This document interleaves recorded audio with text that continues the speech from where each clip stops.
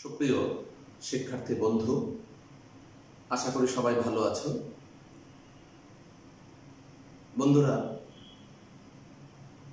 আমাদের অনলাইন ক্লাসের ধারাবাহিকতায় আমরা আজকে পড়ব উচ্চ মাধ্যমিক জীববিজ্ঞান অর্থাৎ উদ্ভিদ বিজ্ঞানের সপ্তম অধ্যায়ের নগ্নবীজি উদ্ভিদের সাইকাস উদ্ভিদ সম্পর্কে বিস্তারিত আলোচনা করব।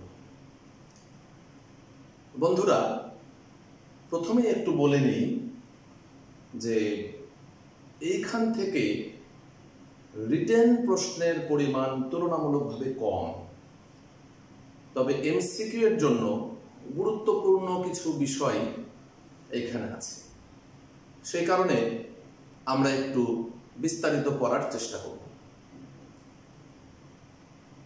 রিটেনের পাশাপাশি এমসিকিউ খুবই গুরুত্বপূর্ণ, সেটা তোমরাও জানো, আমরাও জানি।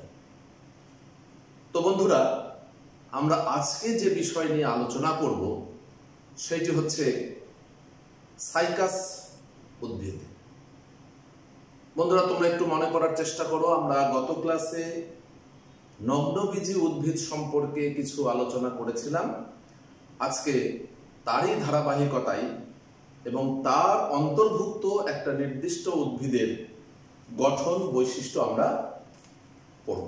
তার সাথে পড়ব, একটু খেয়াল করো, আমি লিখে রেখেছি জনন ও অর্থনৈতিক গুরুত্ব। নগ্নবীজি উদ্ভিদের যে সমস্ত বৈশিষ্ট্য, তার অনেকগুলোই কিন্তু এইখানে চলে আসে। আমরা গতদিন বলেছিলাম যে এর দেহের তিনটা অংশ থাকে, মূল, কাণ্ড, পাতা। এবং আমরা যদি একটু আজকে অঙ্কন করি তাহলে প্রাথমিক একটা ধারণা পাওয়া যাবে। এই ধরনের একটু গঠন আমরা অঙ্কন করলাম। এটা হচ্ছে মূল, এই অংশগুলোকে আমরা মূল বলি। মূল বন্ধুরা, একটু ভালো করে যদি খেয়াল করা যায়, এই উদ্ভিদের সম্পূর্ণ দেহে বা কাণ্ডে কতগুলো দাগ দেখা যায়। আমরা এই দাগগুলো সম্পর্কে যখন কাণ্ড করব আমরা বিস্তারিত আলোচনা করব। আর এইখানে মূলত থাকবে পাতার অংশগুলো। আমি এইভাবে একটা নির্দিষ্ট গঠন বৈশিষ্ট্য বোঝানোর জন্যই এরকম একটা বিশেষ অংশ আঁকলাম। এগুলো হচ্ছে সাইকাসের পাতা, এবং পাতার গঠন দেখে তোমরা বুঝছো অবশ্যই এটা যৌগিক পাতা। এই চিত্র খুব ভালো হওয়ার আমার প্রয়োজন নেই, জাস্ট বোঝানোর জন্য যতটুকু প্রয়োজন আমরা ততটুকু আঁকব। যেহেতু আমরা বলেছিলাম নগ্নবীজি উদ্ভিদ দেহ মূলত তিনটি অংশে বিভক্ত, তো এইটুক যদি আমরা আগে এঁকে রাখি তাহলে এখান থেকে কিছু বৈশিষ্ট্য আমরা সহজেই লিপিবদ্ধ করতে পারি। দেখো, তোমরা যদি একটু ভালো করে খেয়াল করো, আমরা 1 নম্বর বৈশিষ্ট্য লিখব, এদের দেহ মূল, কাণ্ড, পাতায় বিভক্ত। এদের প্রধান মূল প্রাথমিক অবস্থায় থাকলেও পরবর্তীতে এদের অস্থানিক মূল সৃষ্টি হয়। এদের মূলগুলো বিশেষ গঠন প্রাপ্ত হয়, যেটাকে আমরা বলি দ্যাগ্র শাখান্বিত, এবং এই মূলগুলোকে বলা হয় কোরালয়েড মূল বা প্রবাল মূল। এদের পাতা যৌগিক, পক্ষল যৌগিক বলা হয়। এদের কাণ্ডে পত্রমূলের স্থায়ী দাগ দেখা যায়। এরা ভিন্নবাসী উদ্ভিদ, অর্থাৎ একই উদ্ভিদে পুংগ্যামেট স্ত্রীগ্যামেট উৎপন্ন হয় না, অর্থাৎ এক উদ্ভিদে পুংগ্যামেট উৎপন্ন হলে আরেক উদ্ভিদে স্ত্রীগ্যামেট উৎপন্ন হয়। এদের গ্যামেট পরস্পর থেকে আকার আকৃতিতে ভিন্ন হওয়ার কারণে আমরা এদেরকে অসমরেণু পশু বলে থাকি বা হেটেরোস্পোরিক বলা হয়। এদের অযৌন এবং যৌন জনন দুটাই সম্পন্ন হয়। এরা স্ট্রোবিলাস বা কোন গঠন করে। আমরা সবগুলো ব্যাখ্যাই করবো, এরা স্ট্রোবিলাস বা কোন গঠন করে। এরা বহু বর্ষজীবী, অর্থাৎ বহুদিন পর্যন্ত বেঁচে থাকে। এরা স্পোরোফাইট। এরা কি? স্পোরোফাইট। এবং এরা নগ্নবীজী, সেটা তো আমরা আগেই বলেছি। তাহলে দেখো বন্ধুরা, আমরা দেখলাম সাইকাস উদ্ভিদের বেশ কিছু বৈশিষ্ট্য আছে এবং এগুলো এমসিকিউর জন্য গুরুত্বপূর্ণ। তার সাথে কখনো কখনো যদি একটু আলাদা আঙ্গিকে প্রশ্ন হয়, তোমাদের কিন্তু পার্থক্যে বা বৈশিষ্ট্যে লিখেও দিতে পারে যে আবৃতবীজী ও নগ্নবীজী উদ্ভিদের মধ্যে পার্থক্য লিখো বা তাদের বৈশিষ্ট্য লিখো। আমরা একটু যদি ভালো করে ধারণা নিয়ে রাখি, তাহলে মনে হয় আমাদের বুঝতে কিছুটা সুবিধা হবে। তাহলে দেখো, আমরা খুব সহজেই কিছু বৈশিষ্ট্য পেয়ে গেলাম এই গঠন থেকে বা চিত্র থেকে। তোমরা যদি আরো বিশদভাবে সবগুলো অংশ পড়ো, তাহলে সেখান থেকে তোমরা ইজিলি বেশ কিছু গুরুত্বপূর্ণ বৈশিষ্ট্য লিখতে পারবা। তো আমাদের মূল যে পড়া, সেটা হচ্ছে গঠন এবং জনন। পরীক্ষার জন্য বা রিটেনের জন্য কতটুকু গুরুত্বপূর্ণ সেটা বিবেচ্য বিষয় নয়। আমার কিন্তু বিবেচ্য বিষয় এইখানকার ইনফরমেশনগুলো সবগুলোকে মাথার মধ্যে ভালোভাবে নিয়ে নেওয়া।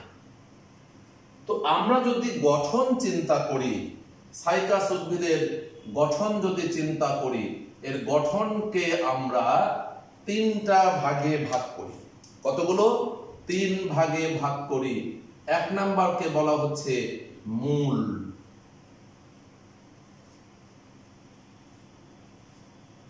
আমরা আগেই পড়েছি যে নগ্নবীজী উদ্ভিদে সাধারণত অস্থানিক মূল থাকে। প্রাথমিক অবস্থায় এদের প্রধান মূল থাকলেও পরবর্তীতে এদের অস্থানিক মূল সৃষ্টি হয়। কি সৃষ্টি হয়? অস্থানিক মূল সৃষ্টি হয়। এবং এই মূলের একটা বিশেষ গঠন, আমি যদি নর্মালি একটু চিন্তা করি, ধরো যে এটা হচ্ছে প্রধান মূল ছিল, এইটার কিছু পরিবর্তন হয়। একটু ভালো করে খেয়াল করো বন্ধুরা, পরিবর্তন হয়ে কি হয়? আমি আগেই বলেছি অস্থানিক মূল তৈরি করে। এই অস্থানিক মূল দেখো মাটির উপরেও কিছু অংশ চলে এসেছে। মাটির উপরেও অস্থানিক মূলের কিছু অংশ বিস্তার লাভ করে। এখন এই অস্থানিক মূলগুলো আরো কোনো গঠন প্রাপ্ত হয় কিনা সেইটা কিন্তু আমাদের দেখার বিষয়। বলা হচ্ছে অস্থানিক মূলের অগ্রভাগে কিছু ব্যাকটেরিয়া, এবং এই ব্যাকটেরিয়াগুলোকে আমরা বলছি নস্টক বা অ্যানাবিনা। এই জাতীয় ব্যাকটেরিয়াগুলো যখন এই মূলের অভ্যন্তরে প্রবেশ করে, তখন এই মূলগুলোর বিকৃতি গঠন সৃষ্টি হয়, অর্থাৎ গঠনগুলোর পরিবর্তন হয় এবং এই গঠনটা হয় দ্ব্যাঘ্র শাখান্বিত। কি শাখান্বিত?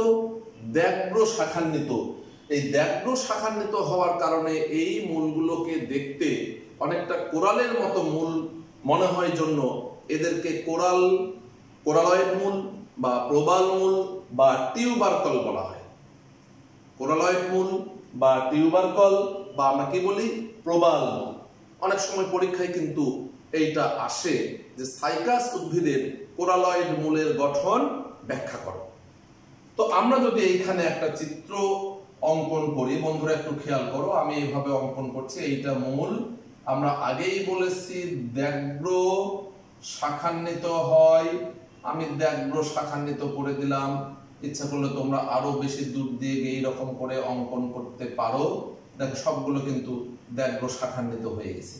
এই যে দ্ব্যাঘ্র শাখান্বিত যে গঠন, এই গঠনটাই হচ্ছে সাইকাসের কোরালয়েড মূলের গঠন।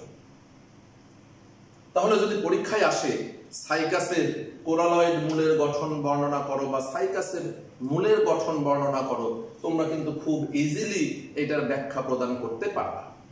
তাহলে কি লিখবো আমরা?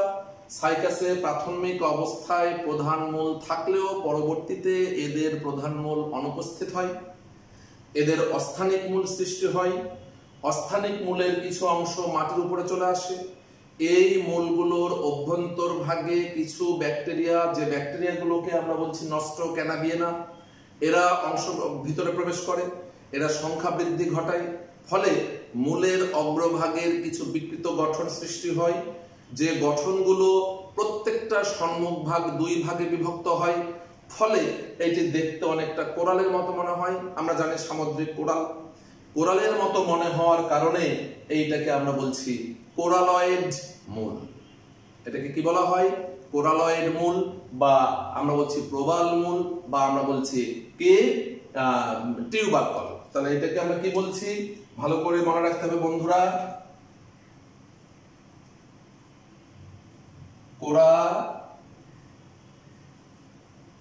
কোরালয়েড মূল অবলিক আমরা বলতে পারি প্রবাল মূল, অথবা আমরা বলবো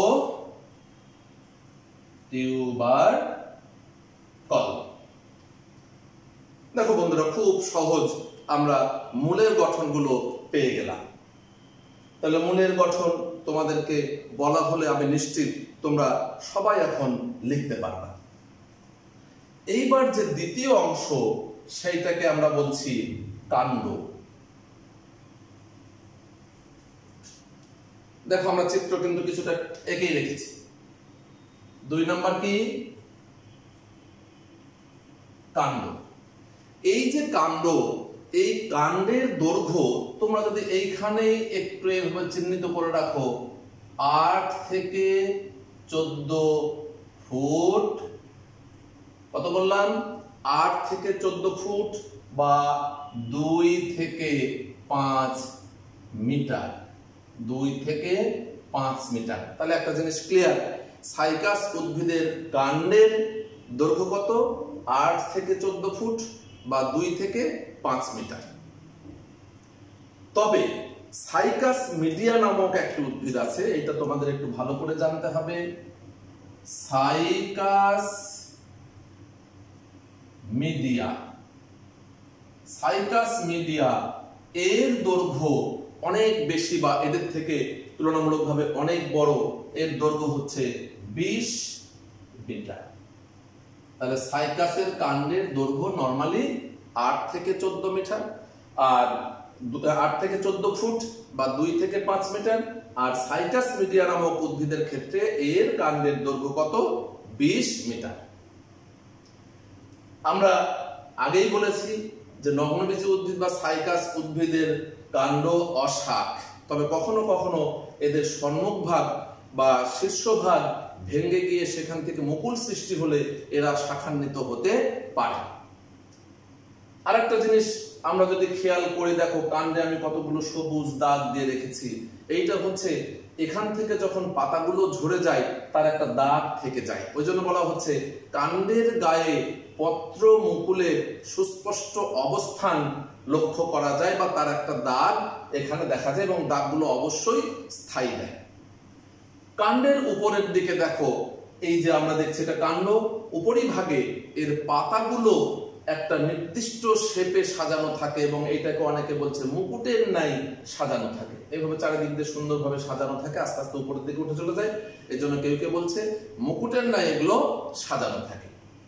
তাহলে এখানে আমরা ইনফরমেশন যে 3টা পেলাম, এখানে একটা পেলাম, পত্রমূলের দাগ পেলাম, অশাখ পেলাম, এবং এর ঊর্ধ্বভাগে পাতাগুলো কিভাবে সাজানো থাকে তার গঠনটা আমরা পেলাম। তাহলে আমরা দ্বিতীয় উপাদান পেলাম। 3 নাম্বার উপাদানে আমরা চলে যাই। এইটা একটু গুরুত্বপূর্ণ বিষয়, পাতা। দেখো বন্ধুরা, সাইকাস উদ্ভিদের ক্ষেত্রে এতে 2 ধরনের পাতা লক্ষ্য করা যায়। 2 ধরনের পাতা আমরা লক্ষ্য করি, একটা হচ্ছে সবুজ, একটা হচ্ছে বাদামি বর্ণের। একটা কি? সবুজ, আর একটা হচ্ছে বাদামি বর্ণের। সবুজগুলো যেগুলো সেগুলোকে আমরা বলি, বাদামিগুলো যেগুলো সেগুলোকে আমরা বলি স্বল্প পত্র বা স্কেল লিভস। স্বল্পপত্র বা স্কেল লিভস বোঝা যাচ্ছে এগুলো একটু বাদামি বর্ণের, এগুলো একটু ছোট, এগুলো সাধারণত এই যে মূল পাতাকে বেষ্টন করে রাখে বা মূল পাতার যে গোড়া পত্রমূল তাকে বেষ্টন করে রাখে। 2 নাম্বারটাকে আমরা বলি পর্ণপত্র বা এটাকে আমরা বলি ফোলিয়েজ লিভস। Foliage leaves. তাহলে দেখো আমরা সাইকাসে 2 ধরনের পাতা পেলাম। এক ধরনের পাতাকে বলা হচ্ছে স্বল্পপত্র, আর এক ধরনের পাতাকে আমরা বলছি পর্ণপত্র। আরেকটা জিনিস এখানে খেয়াল করার মতো, এদের কচি অবস্থায় পাতাগুলো আমরা ফার্নে পড়েছিলাম যে কুণ্ডলিত অবস্থায় থাকে, কচি অবস্থায় এদের পাতাও কুণ্ডলিত অবস্থায় থাকে। এই ধরনের পাতাকে আমরা বলি সার্সিনেট ভার্নেশন।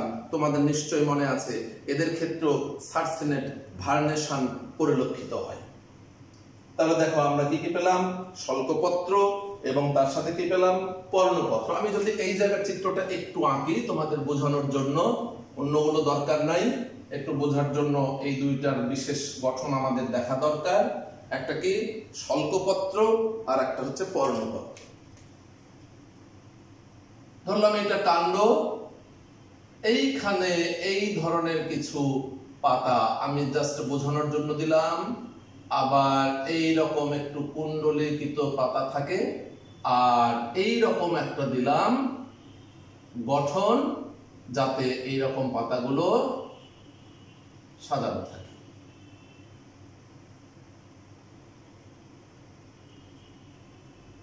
একটু আমরা যেরকম ফার্ন উদ্ভিদ পড়েছি এইভাবে আঁকলেও হবে। এইরকম কতগুলো পাতা সাজানো থাকে। এই যে গঠন, এইটা হচ্ছে পর্ণপত্র বা সবুজ পত্র এবং চিরসবুজ, এবং এটাকে বলা হয় পক্ষল যৌগিক পাতা। কি বলা হয়? তাহলে এইটাকে আমরা বলি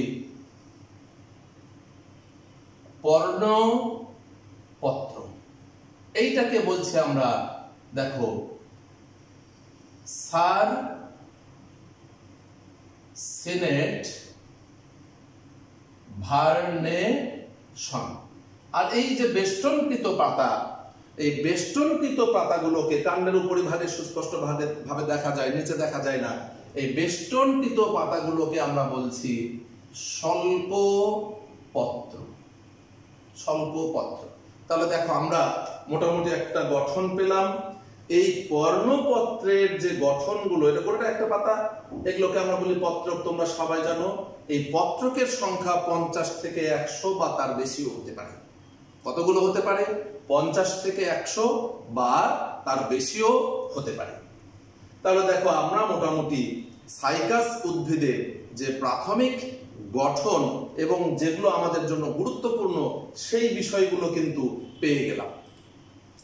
এখন এই গঠন পড়তে গিয়ে দেখো বন্ধুরা, আমরা একটা জিনিস উচ্চারণ করেছি, আরেকটা উদ্ভিদের নাম প্রায় উচ্চারণ করেছি, সেটা হচ্ছে টেরিস বা ফার্ন উদ্ভিদ। টেরিস এবং ফার্নের সাথে সাইকাস উদ্ভিদের বেশ কিছু জায়গায় মিল পাওয়া যায়। সে কারণে এটা একটা গুরুত্বপূর্ণ অনুধাবনমূলক প্রশ্ন হিসাবে কিন্তু আসতে পারে যে টেরিস এবং সাইকাস পরস্পরের সাথে সাদৃশ্যপূর্ণ কিভাবে। তো দেখো আমরা যদি একটু চিন্তা করি যে টেরিস উদ্ভিদের দেহ মূলকাণ্ড পাতায় বিভক্ত, এরাও মূলকাণ্ড পাতায় বিভক্ত। এদের মূল গুচ্ছ বা স্থানিক, ওদেরও আস্থানিক মূল বা গুচ্ছমূল। তারপরে কি এরা স্পোরোফাইট, ওইটাও স্পোরোফাইট। তারপরে কি এদের পাতাও যৌগিক, ওদের পাতাও যৌগিক। তারপরে কি এরা অসমরেণুপ্রসূ, ওরাও অসমরেণুপ্রসূ। তারপরে কি এদের যৌন জনন উগ্যামাস, ওদেরও যৌন জনন উগ্যামাস। আর একটা গুরুত্বপূর্ণ জিনিস আমরা এইখানে পড়ব, আর্কিগোনিয়েট। সাধারণত নিম্ন শ্রেণীর উদ্ভিদের ক্ষেত্রে স্ত্রী জননকোষ উৎপাদনকারী বিশেষ অঙ্গকে আমরা বলি আর্কিগোনিয়াম, এবং এই ধরনের উদ্ভিদগুলোকে আমরা বলে থাকি আর্কিগোনিয়েট। বন্ধুরা একটু ভালোভাবে খেয়াল করো, আর্কিগোনিয়েট স্ত্রী জননকোষ উৎপাদনকারী অঙ্গ। তার সাথে আরেকটা জিনিস খেয়াল রাখতে হবে, এই স্ত্রী জনন কোষ উৎপাদনকারী অঙ্গ কেবলমাত্র নিম্ন শ্রেণীর উদ্ভিদের ক্ষেত্রে যখন প্রযোজ্য হবে তখন আমরা তাকে বলবো আর্কিগোনিয়েট। সেক্ষেত্রে দেখো সাইকাসে একটা বিশেষ বৈশিষ্ট্য যে সাইকাস উদ্ভিদ কিন্তু উন্নত উদ্ভিদ। এই উন্নত উদ্ভিদে আর্কিগোনিয়াম তৈরি হয়, সে কারণে আমরা বলতে পারি সাইকাস উদ্ভিদ আর্কিগোনিয়েট। তাহলে আমরা পেলাম কি আর্কিগোনিয়েট। এখন যদি তোমাদের প্রশ্ন করা হয় বন্ধু যে সাইকাস এবং টেরিস উদ্ভিদ কিভাবে একে অপরের সাথে সাদৃশ্যপূর্ণ, আমার মনে হয় তোমরা সবাই এই জায়গায় এই প্রশ্নের অ্যান্সারটা করতে পারবা এবং বইয়ে দেখবা কিছু পয়েন্ট দেয়া আছে। আমার এগুলো মনে থাকলে সেই পয়েন্টগুলো আলাদা করে মুখস্থ করার কোনো প্রয়োজন নেই, চিন্তা শক্তি দিয়ে আমরা সেই জায়গাগুলো কভার করব, চিন্তা করতে হবে। তাহলে আমরা একটু আরেকবার নিজেরা চিন্তা করে নিই যে সাইকাস উদ্ভিদ মূল কাণ্ড পাতায় বিভক্ত, টেরিস উদ্ভিদ মূল কাণ্ড পাতায় বিভক্ত। সাইকাস উদ্ভিদে অস্থানিক মূল বিদ্যমান, টেরিস উদ্ভিদে অস্থানিক মূল বিদ্যমান। সাইকাসের পাতা যৌগিক, টেরিস উদ্ভিদের পাতা যৌগিক। তারপরে কি পেলাম, সারসিনেট ভার্নেশন সাইকাস উদ্ভিদেও আছে, টেরিস উদ্ভিদেও আছে। তারপরে কি পেলাম, সাইকাস উদ্ভিদে হেটেরোস্পোরিক বা অসমরেণুপ্রসূ, টেরিস উদ্ভিদও হেটেরোস্পোরিক বা অসমরেণুপ্রসূ। তারপরে কি এদের যৌন জনন উগ্যামাস, ওদের যৌন জনন উগ্যামাস। উগ্যামাস সম্পর্কে আমাদের মনে হয় সবার ধারণা আছে, এইখানে আলাদা করে আমরা ব্যাখ্যা করতে চাচ্ছি না। তারপরে কি এদের আর্কিগোনিয়াম সৃষ্টি হয়, টেরিস উদ্ভিদের ক্ষেত্রেও আর্কিগোনিয়াম সৃষ্টি হয়। তাহলে বন্ধুরা এখন চিন্তা করে দেখো এই প্রশ্নের উত্তর আমরা খুব সহজেই দিতে পারি কিনা। আমার মনে হয় সবাই আমরা এই প্রশ্নগুলোর উত্তর দিতে পারব। তাহলে দেখো আমরা কি পেলাম, প্রথমেই বৈশিষ্ট্য পড়েছি, তারপরে আমরা কি পেলাম গঠন। খুব কিন্তু জটিল নয় বন্ধুরা, তোমরা কিন্তু অনেকেই পরীক্ষায় আসে না জন্য পড়ো না, এখান থেকে যখন এমসিকিউ আসে তখন বলো যে স্যার এইটা পারিনি, এইটা ভালো করে পড়া ছিল না।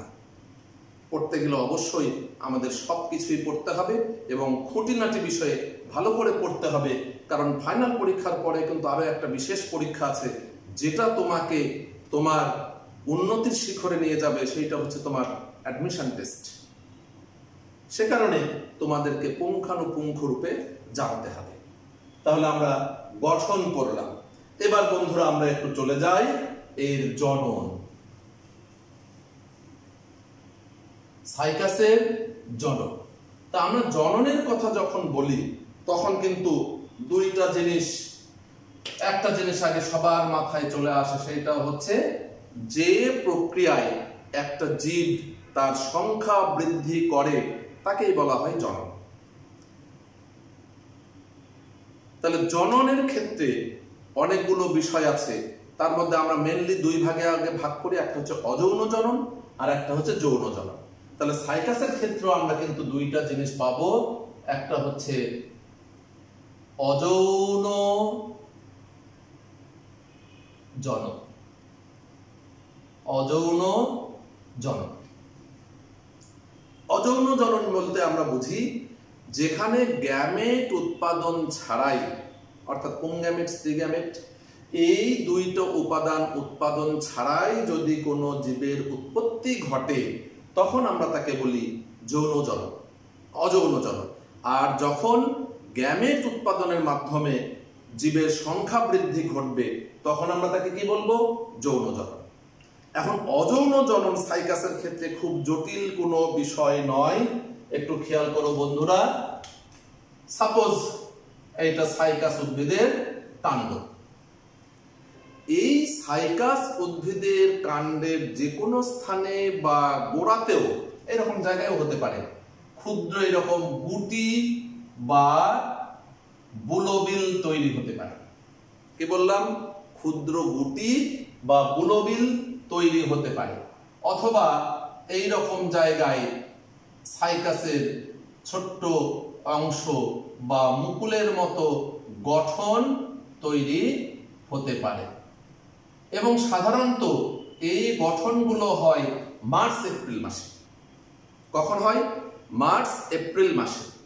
এই সময় যখন এই গুটিগুলো উৎপন্ন হয়, সেই গুটিগুলোকে আমরা দেহ থেকে বিচ্ছিন্ন করে যদি কোথাও লাগিয়ে দিই, সেখান থেকে নতুন উদ্ভিদ সৃষ্টি হবে, সেইটাকে আমরা বলছি অযৌন জনন। দেখো বন্ধুরা, এখানে তাহলে ইনফরমেশন কি? দুইটা ইনফরমেশন। কোন সময় সাইকাসের অযৌন জনন হয়? March April. সাইকাসের অযৌন জননে কি উৎপন্ন হয়? বুলোবিল বা আমরা বলতে পারি মুকুল। এই বুলোবিল বা মুকুল কোথায় উৎপন্ন হয়? গোড়ার দিকে, অর্থাৎ কাণ্ডের গোড়ায় বা কাণ্ডের যে কোনো স্থানে এই বুলোবিল বা মুকুল উৎপন্ন হয়, সেখান থেকে নতুন চারা আমরা উৎপাদন করতে পারি। সেইটা হচ্ছে কি? অযৌন জনন। এইবার যদি আমরা একটু আসি সাইকাসের যৌন জনন।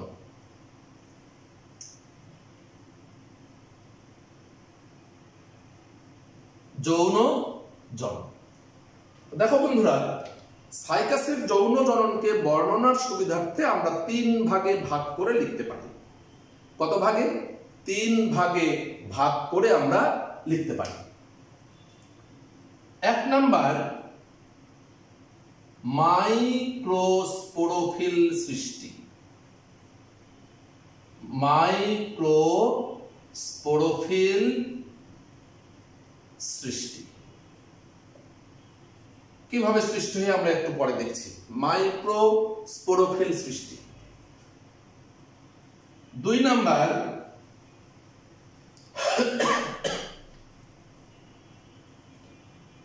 মেগা স্পোরোফিল সৃষ্টি। 2 নাম্বার কি? মেগাস্পোরোফিল সৃষ্টি।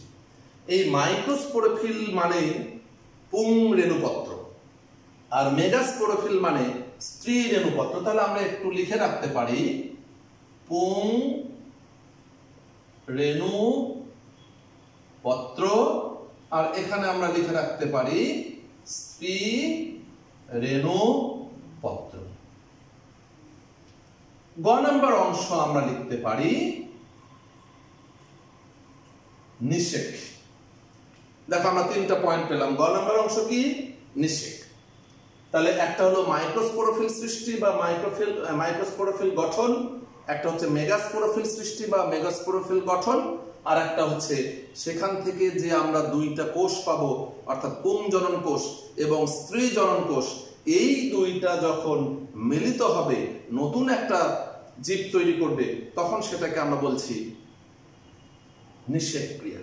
তাহলে আমাদের প্রথম ধাপ একটু খেয়াল করি বন্ধুরা। ক নাম্বার আমি লিখি মাইক্রোস্পোরোফিল সৃষ্টি।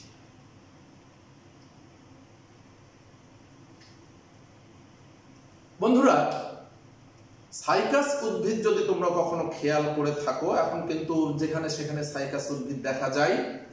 সাইকাস উদ্ভিদের কাণ্ডের শীর্ষভাগে পাতা দিয়ে বেষ্টিত হলুদ বর্ণের বা হলুদ কমলা বর্ণের একটা বিশেষ গঠন সৃষ্টি হয়। আমি গঠনটা একটু এখানে অঙ্কন করি। এই রকম একটা মোচাকৃতির গঠন সৃষ্টি হয়। এই যে মোচাকৃতি গঠন, এইটাকে বলি মূলত আমরা স্ট্রোবিলাস।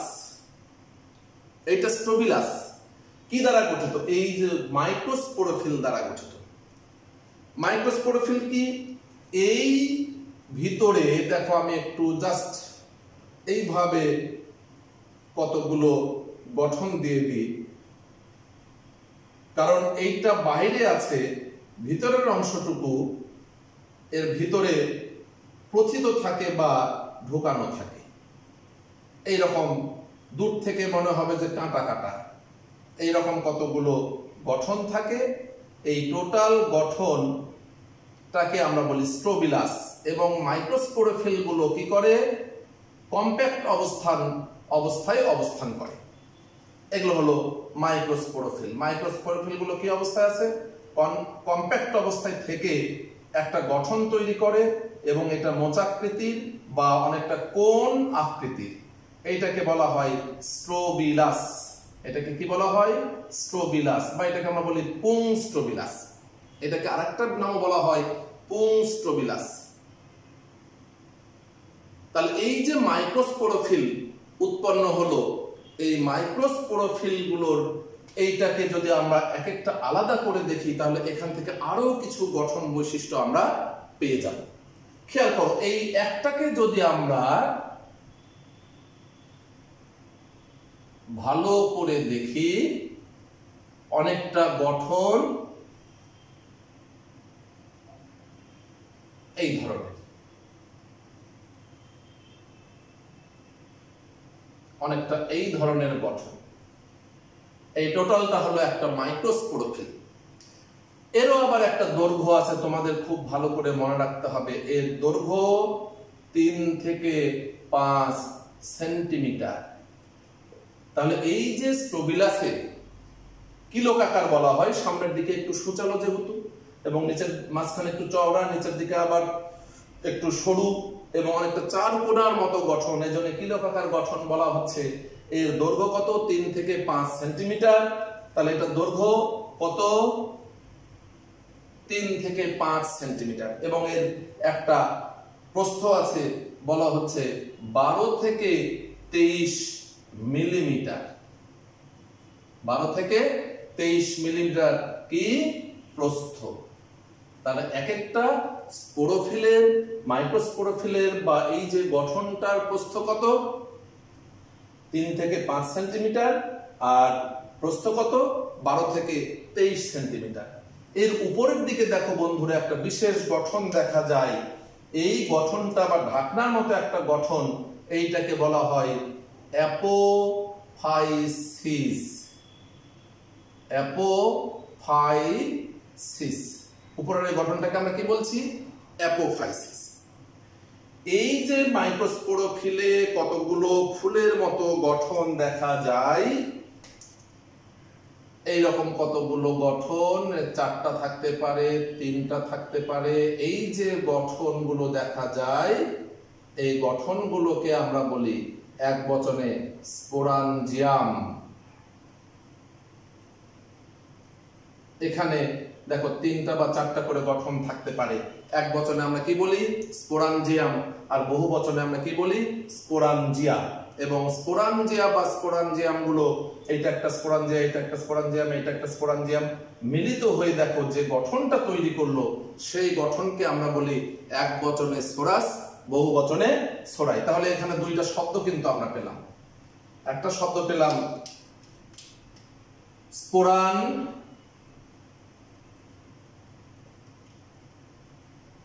জিয়াম, বা এক বচনে স্পোরাঞ্জিয়া, আর একটা শব্দ পেলাম আমরা কি? সোরাস। তাহলে দেখো মাইক্রোস্পোরোফিলের গায়ে যে গঠনগুলো আছে, সেগুলোকে এক বচনে আমরা বলি সোরাস, বহু বচনে বলি আমরা সোরাই। প্রতিটি সোরাসে আবার 3 থেকে 5টি বিশেষ গঠন বিদ্যমান। এই গঠনগুলোকে আমরা বলি এক বচনে। ধরো যে আমি এইরকম একটা আঁকলাম, তাহলে এইটাকে বলছি আমরা কি? স্পোরাঞ্জিয়াম। আর টোটাল গঠনটা কি? সোরাস। এই সোরাসের ভিতরে যে স্ত্রী রেণু মাতৃকোষ থাকে, সেইটা মিওসিস প্রক্রিয়ায় যখন বিভাজিত হয়, সেখানে উৎপন্ন হয় শুক্রাণু। কোন প্রক্রিয়া বিভাজিত হবে? মিওসিস প্রক্রিয়ায় যখন বিভাজিত হয়, এখান থেকে উৎপন্ন হবে শুক্রাণু। এখানে আবার একটা বিশেষ বৈশিষ্ট্য বন্ধুরা তোমাদের ভালো করে মনে রাখতে হবে।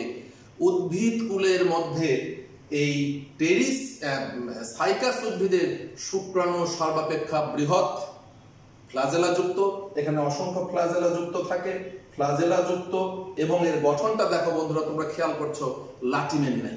এর গঠনটা কেমন? লাটিমেন নাই। এই ধরনের শুক্রাণু উৎপন্ন হয় এই স্পোরাঞ্জিয়ামের অভ্যন্তরে।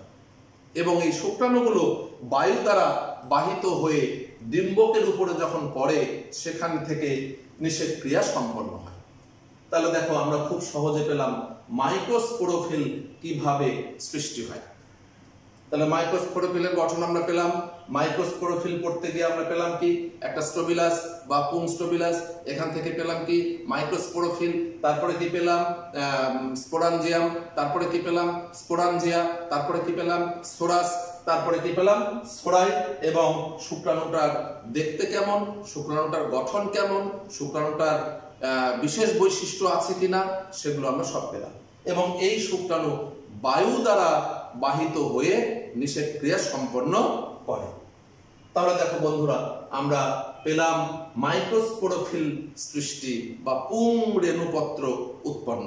মাইক্রো মানে ছোট, অর্থাৎ এখানে ছোট উৎপন্ন হয় জন্যই আমরা বললাম মাইক্রোস্পোরোফিল সৃষ্টি। বন্ধুরা এবার একটু আমরা দেখি 2 নম্বরে গিয়ে মেগাস্পোরোফিল কিভাবে তৈরি হয়।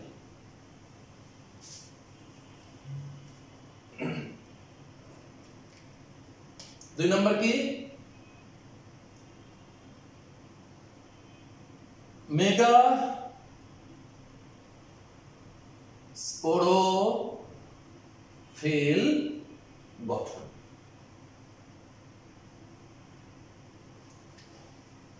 ঠিক যেভাবে আমরা পুং উদ্ভিদের কথা বললাম, স্ত্রী উদ্ভিদ যদি ভালো করে খেয়াল করা যায় আমরা দেখব স্ত্রী উদ্ভিদের উপরের দিকে কতগুলো বাদামি আকৃতির বেশ লম্বা লম্বা অনেকটা সাপের ফনার মতো একটা গঠন দেখা যায়। এই গঠনগুলোকে আমরা বলি মেগাস্পোরোফিল। এবং গঠনটা তোমরা যদি একটু ভালো করে খেয়াল করো অনেকটা এরকম,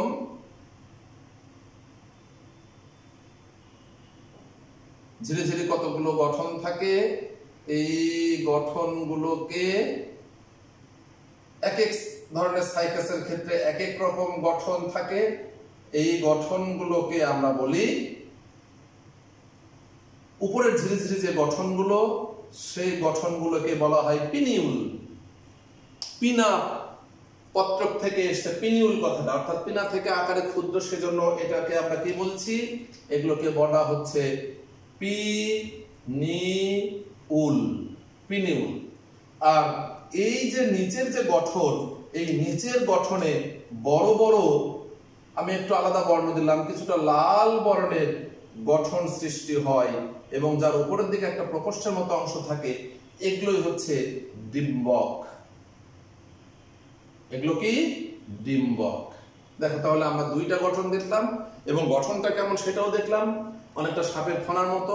এই জন্য বাজারে কিন্তু স্বল্প মণি হিসাবে এটা বিক্রিও হয়। অনেকে বলে এটা প্রচুর ঔষধি গুণ, বাস্তব অর্থে কিন্তু এইটার তেমন কোনো ঔষধি গুণাগুণ সম্পর্কে এখন পর্যন্ত জানা যায়নি। তবে 2-1টা চর্মরোগ জাতীয় কিছু অসুখে এইটার ব্যবহার দেখা যায়। এই যে গঠন, এই গঠনটার দৈর্ঘ্য 15 থেকে 20 সেন্টিমিটার। আমরা যদি এখানে একটু আইডেন্টিফাই করে রাখি, এর দৈর্ঘ্য কত, 15 থেকে 20 সেন্টিমিটার। এবং এরা কিন্তু স্টোবিলাস গঠন করে না, বরং এটা উদ্ভিদের শীর্ষভাগে, এটাও যেমন পাতা যেমন মুকুটের মতো গঠন তৈরি করে রাখে, এরাও মুকুটের মতো একটা বিশেষ গঠন তৈরি করে রাখে।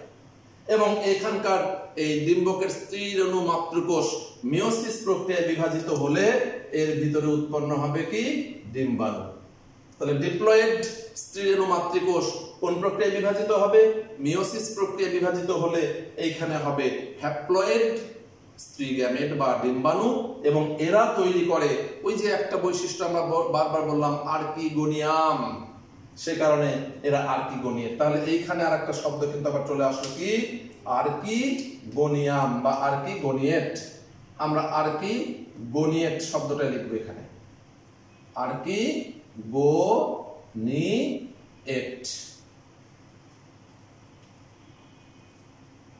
এই গেল মেগাস্পোরোফিলের গঠন। নিষেক ক্রিয়া খুব সহজ। দেখো একটা সাইকাস উদ্ভিদের মাইক্রোস্পোরোফিলে উৎপন্ন শুক্রাণু বায়ু দ্বারা বাহিত হয়ে যখন ডিম্বকের ঊর্ধ্ব প্রকোষ্ঠে একটা ছিদ্রে যুক্ত হয়, সেখান থেকে একটা টিউব বা পোলেন টিউব বা পরাগ নালিকা, তোমরা কিন্তু 9-10 পড়ে এসছো, পরাগ নালিকা উৎপন্ন হওয়ার পর সেই পরাগ নালিকার ভিতরে উৎপন্ন হয় শুক্রাণু। শুক্রাণু গিয়ে এই ডিম্বাণুর সাথে মিলিত হয়ে উৎপন্ন করে জাইগোট। জাইগোট থেকে আমরা এক সময় কি পাই, নতুন একটা উদ্ভিদ পাই। তাহলে নিষেক ক্রিয়াও সম্পন্ন হলো। খুবই সহজ একটা বিষয় যে সাইকাস উদ্ভিদের যৌন জনন কিভাবে সম্পন্ন হয় ব্যাখ্যা করো। তাহলে একটা হচ্ছে কি মাইক্রোস্পোরোফিল উৎপন্ন, একটা হচ্ছে কি মেগাস্পোরোফিল উৎপন্ন, একটা হচ্ছে কি নিষেক ক্রিয়া। আমার মনে হয় বন্ধু তোমরা যদি একটু ভালো করে বইটা দেখো তাহলে খুব সহজে আয়ত্তে আনতে পারবা।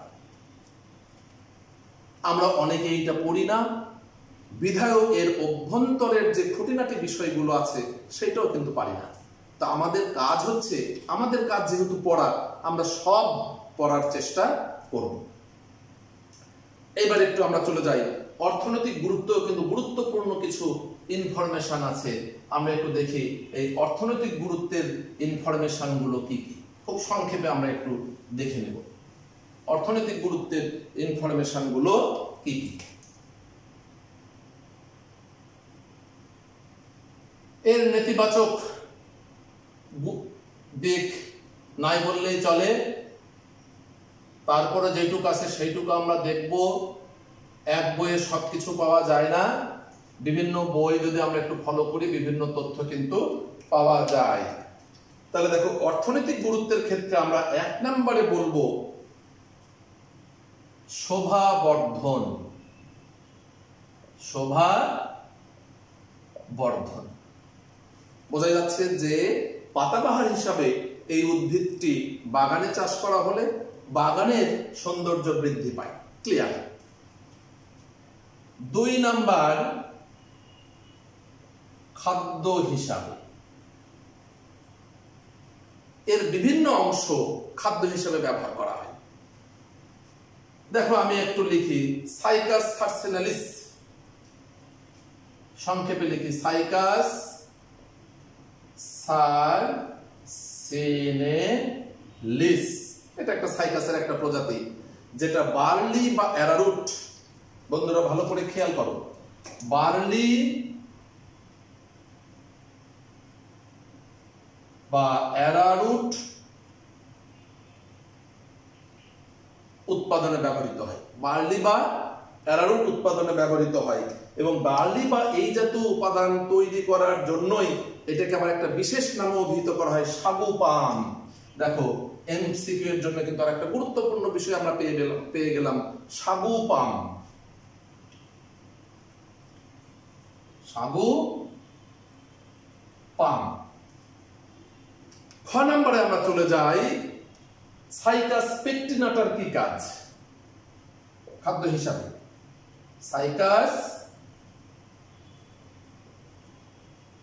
পেকটিনাটা, সাইকাস পেকটিনাটা এর কচি কাণ্ড সবজি হিসাবে ব্যবহার করা হয়। তাহলে কচি কাণ্ড কি, কাণ্ড এবং পাতা, কাণ্ড ও পাতা আমরা কি হিসাবে ব্যবহার করি, সবজি হিসাবে ব্যবহার করি। আরেকটা পয়েন্ট আমরা একটু লিখে নিই, গ নাম্বার পয়েন্ট, যে কিছু সাইকাসের বীজ ইন্ডাম, ইন্ডাম ভালো করে একটু খেয়াল করো, ইন্ডাম পেডি অর্থাৎ এক ধরনের ময়দা তৈরিতে ব্যবহৃত হয়, যেটা কিনা কেক তৈরিতে ব্যবহার করা হয়। ইন্ডাম ময়দা,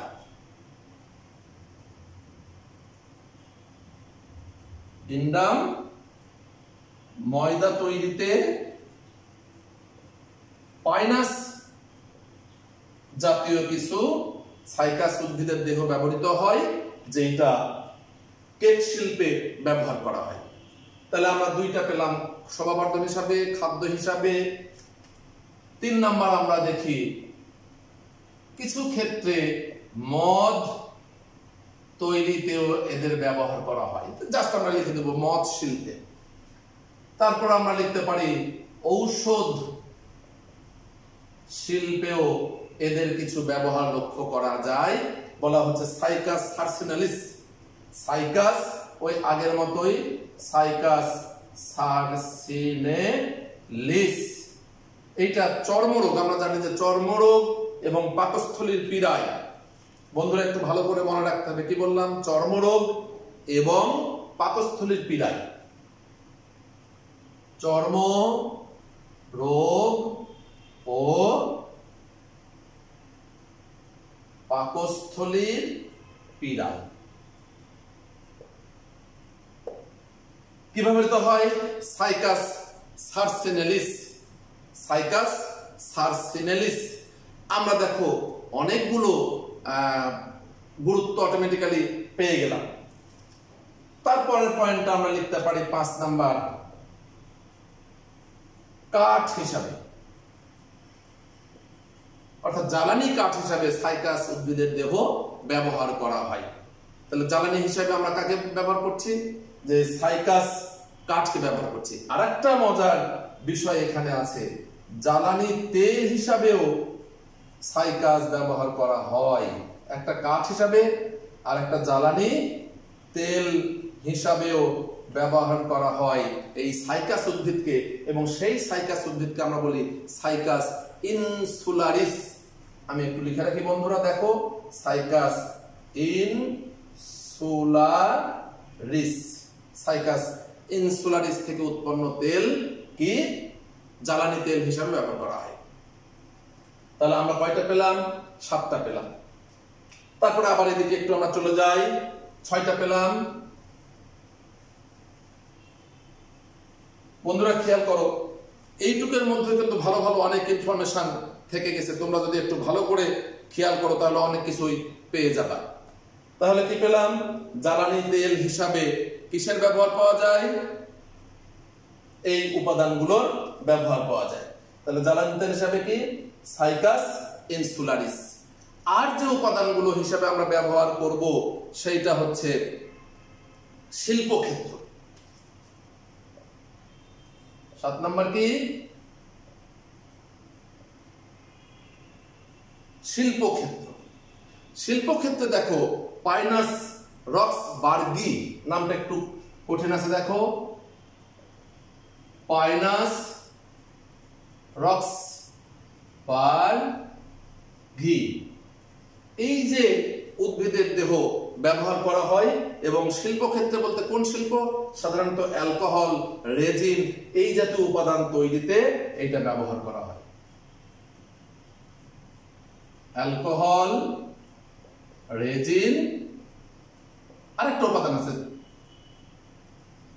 টারপেন্টাইন।